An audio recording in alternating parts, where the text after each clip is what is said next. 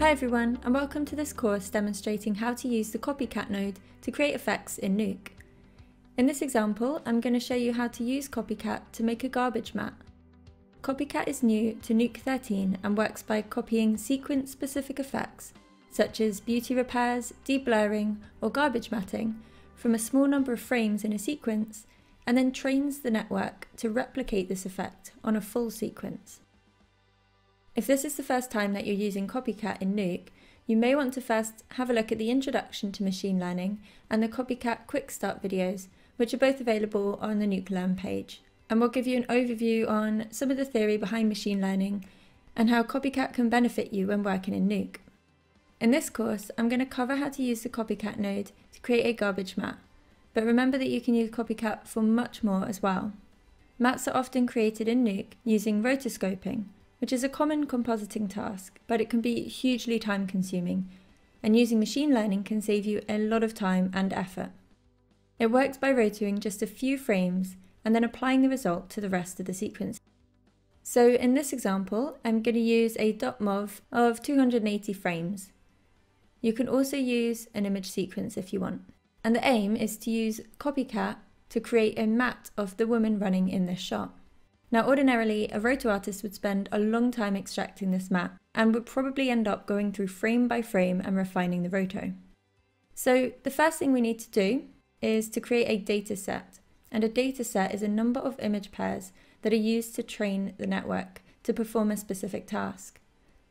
Image pairs consist of one input image and one ground truth image. The input image is before and the ground truth is after the effect is applied.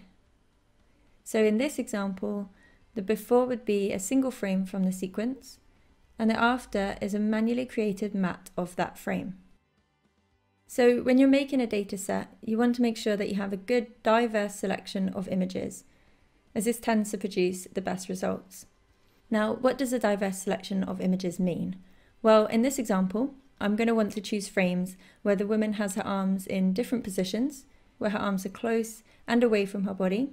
I also want to choose frames where she's further and closer to the camera, and frames where she's in front of varying background elements. Choosing diverse frames for the dataset gives CopyCat more information to use during the training and can really help to improve your results. Do remember that this is the same no matter what effect you're using CopyCat for. The dataset should always be as varied as possible. The more frames you use for your dataset, the better the result is likely to be. So in this sequence, I want to make sure that I'm choosing frames where the woman is running in front of different elements, different colours and textures in the background. I'm going to make sure that I have frames where her arms are in different positions to create varying shapes for the mat.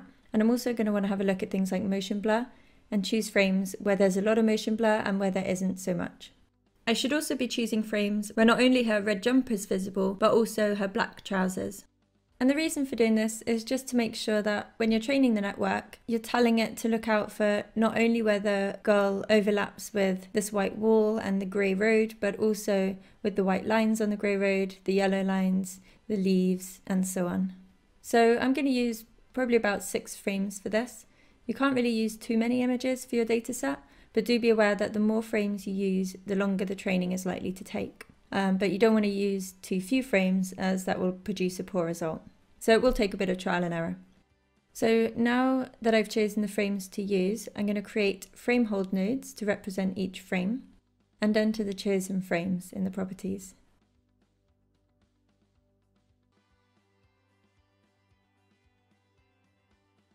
You can also use a Python script to add these frame hold nodes to speed up this workflow.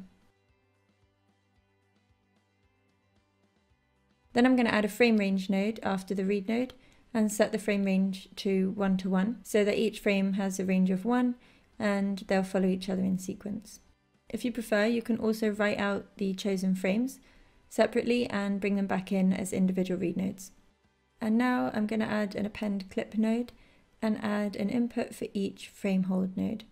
You can also select all the frame hold nodes and then create the append clip node so that they're already connected and you don't have to pipe them in manually. The inputs don't necessarily need to be in number order, but it can help to keep things organized, especially if you end up using multiple append clip nodes. and I'll come back to why that is later on. So the next step is to create a mask for each of the chosen frames. And for this, I'm going to use a roto node after each frame hold node. If I quickly check the alpha channel for the footage I'm using, it's completely white, which is not ideal as I want to be able to roto a mask out. So what I can do is just add a shuffle node straight after the read node and choose the full black option for the alpha channel. And now I'm ready to start rotoing the girl.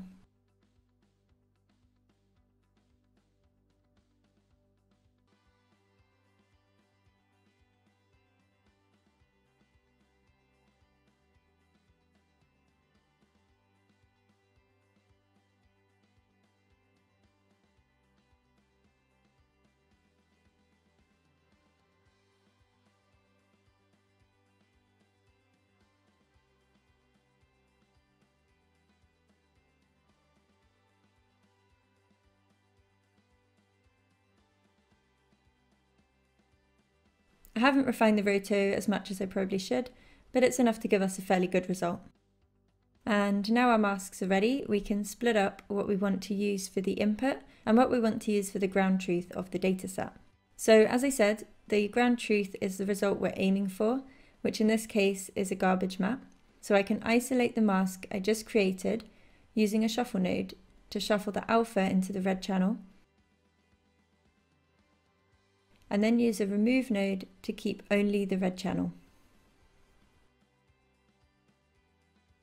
Now, you don't really need to shuffle the alpha to the red channel. You can keep it in the alpha channel, but it is nice to be able to switch between them in the viewer without also switching back and forth from the alpha. And it also makes it easier when looking for errors, which I'll talk a bit more about at the end of this video. And then the input for our dataset is the original frames. So I can just add another remove node to keep just the RGB, but not the alpha channel. And now we have a very clear dataset consisting of a before and after that we can use to train the network. And as with the chosen frames, you can also choose to write out the alpha channel separately and read the images back into the node graph, if you prefer that workflow. Now we just need to create a CopyCat node and connect the ground truth to the first remove node and the input to the second.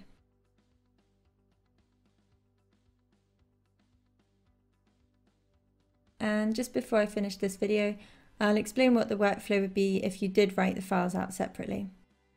You'll end up with two append clip nodes, one for the chosen frames and one for the mask. It's very important to make sure that the append clip input order is the same for the input and the ground truth. If they're not in the same order, then the images won't match up when training starts and you'll not end up with a good result. This is a really common issue, but it is an easy one to fix. If you have a large data set and it's not obvious whether the connections are correct, you can just use a merge node to merge the input and the ground truth, append clip nodes, set the merge to difference, and check that the image pairs line up. And as you can see, in this example, the images are all lining up.